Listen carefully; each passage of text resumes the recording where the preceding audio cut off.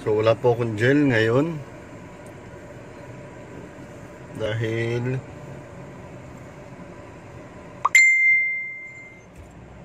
wala eh.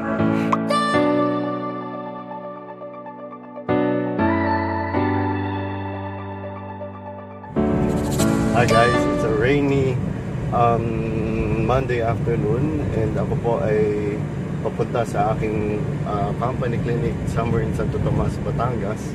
Andito na po ako sa Victoria. So it's 1 PM and I left my clinic in LTO Pila a bit earlier because may appointment po ako, may kailangan po akong gawin sa aking company clinic in Batangas. Okay?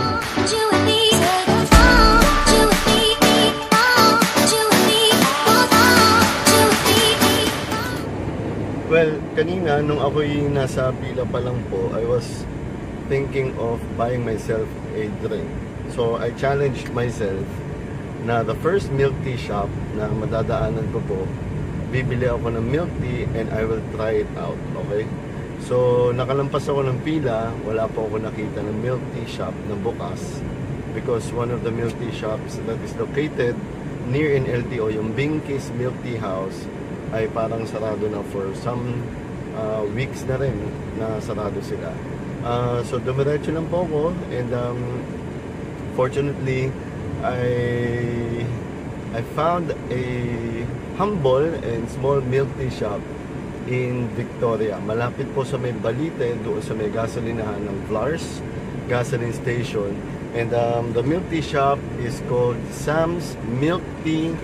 I think Sam's Milk Tea. So, bumili na po ako. Ayan po siya. I bought two milk tea variants. This one is their brown sugar milk tea. And the other one is the Nutella milk tea. And both of them come with 100% sugar levels and may additional pearl po ako. So, I will try this one out. Pero, babiyahin muna ako ng konti. Okay, for this vlog also, I will be teaching you a life hack kung paano nyo po iba-bypass ang traffic sa Los Baños at sa Calamba. Okay? I'll show you how, guys. And it's proven and effective. So, yung bypass road po from Bae going to Santo Tomas, ipapakita po natin sa inyo. Okay? Pero habang wala pa po tayo sa Bae, let's try out our first milk tea from Sam's Milk Tea para magamit natin yung oras. So I'll be trying out this first milk tea from them, yung Nutella milk tea with 100% sugar level at may additional pearl siya. Well, maliit lang yung place. Yung nakita ko sila, parang isa lang siyang stall malapit na sa gasolinahan. But well, it's enough to accommodate you and your friends para tumambay for some milk tea. But yun nga, hindi siya masyadong pansinin kasi naandun lang siya sa gilid ng gasolinahan. Actually, nakita ko lang siya nung lumabas ako ng Victoria from a medical mission duty doon sa bayan ng Victoria last week. And sabi nga nung staff, bagong bukas lang sila doon sa area na yon sa may Balite, but they have been operating for some time now dahil originally nasa Masapang daw sila. So one of their best sellers is itong Nutella milk tea with and ito nga itatry ko ngayon. So chocolate na chocolate yung itsura niya.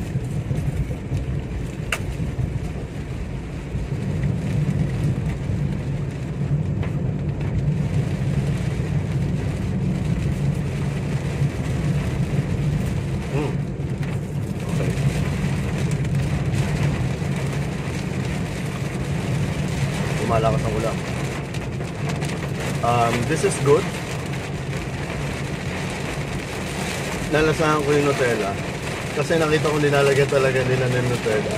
Ay yung drizzle na nag-melt na sa ilalim na nilalagay nila dito, talagang Nutella siya. Wow. Hindi nawala yung hindi nawala yung flavor ng milk tea.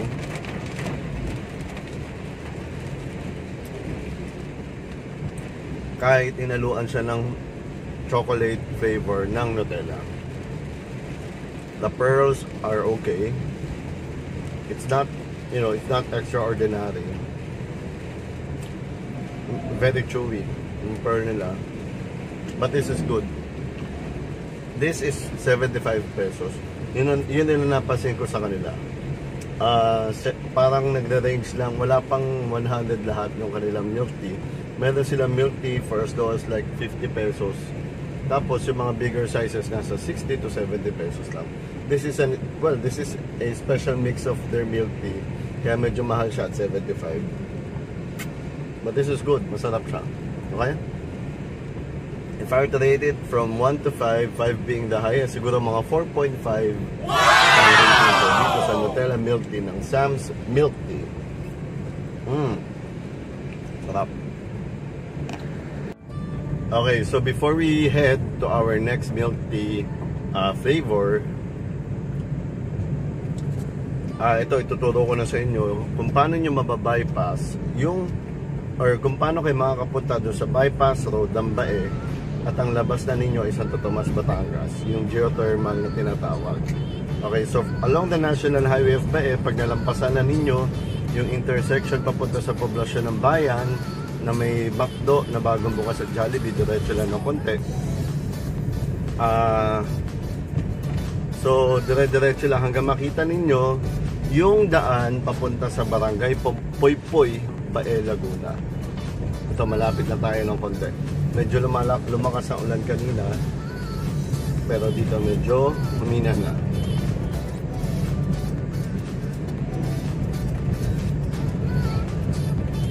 Okay, I think bago dumating doon sa stoplight na yun, liliko na tayo dito sa left side papuntang barangay Poypoy sa BAE. Ito. Ayun, yung nilikuan ng tricycle. Doon din tayo papasok.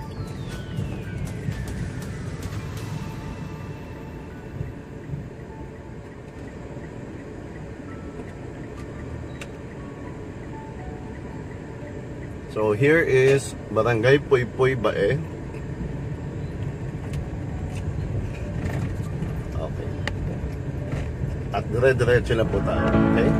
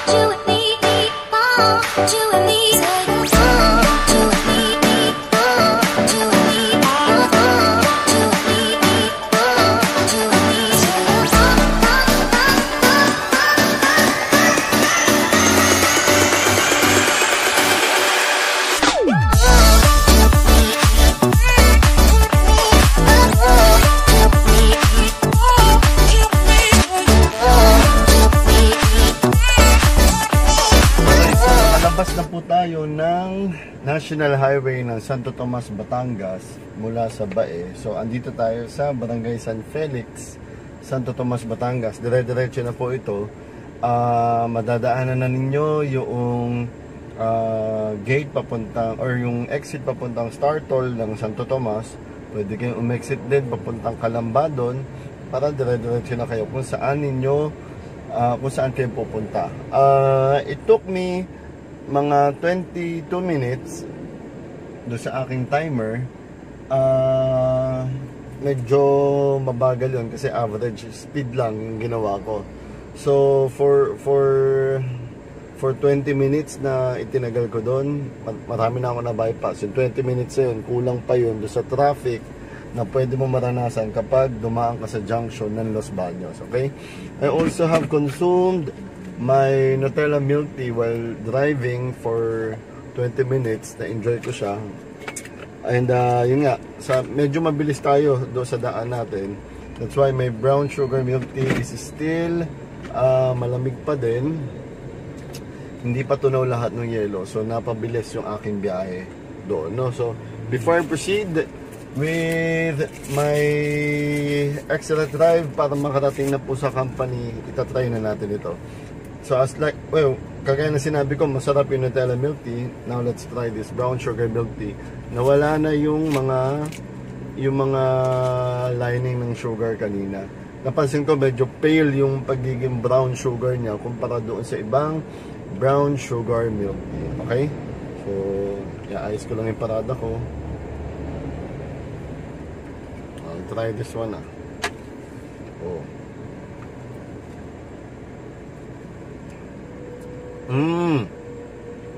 Masarap.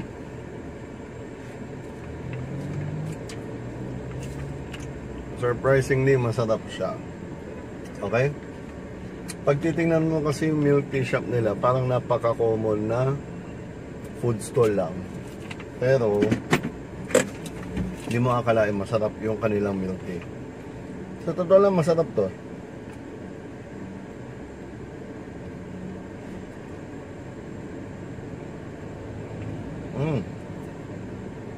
Masarap.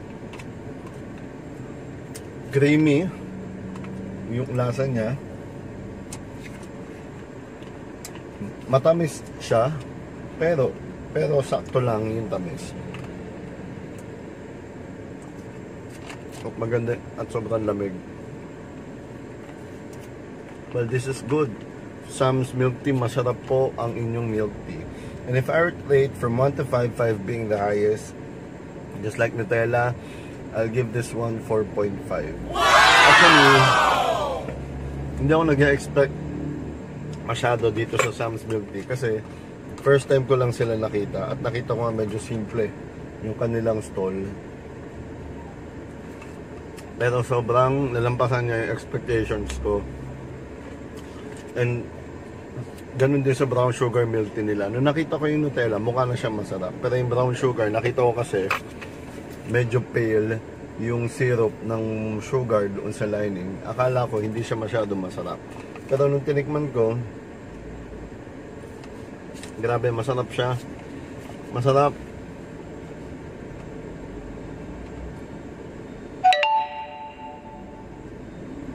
Kalasa siya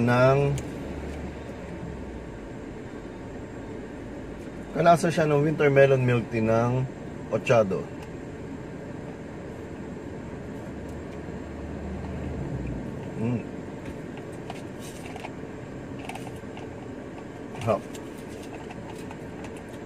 So Sam's milk tea, congrats kasi nalampasan ninyo yung expectations ko. You are at par with all the other milk teas that I have tried. Masarap. Nakakatuwa. So, if you guys want to have your milk tea from Sam's Milk Tea, pwede kayong pumunta sa may Balite, sa may junction po ng Victoria, yung papasok po sa bayan ng Victoria. Malapit po siya sa Vlar's Gasoline Station. Marami silang flavor ng milk tea doon, mura din. And this is good for 75 pesos. Isa to sa pinakamahal nilang variant. And other than the milk teas, they have snacks there. May mga nachos sila. Pwede kayong magtambay doon. Hindi ko lang masyadong na-videohan kasi lumakas yung ulan at medyo nagmamadali na rin ako. But this is good. A good milk tea for anyone. Yung mga taga Victoria, dito na kayo bumili. Masarap kasi siya. So, this is it for another day of vlogging. Sana may natutunan kayo doon sa Bypass Road, and you find another milk tea stall na gusto ninyong bisitahin, yung Sam's Milk Tea. Magkita-kita po tayo sa next vlog. Pasensya na po, wala po akong gel. Thank you, Sam's Milk Tea. See you. Thank you.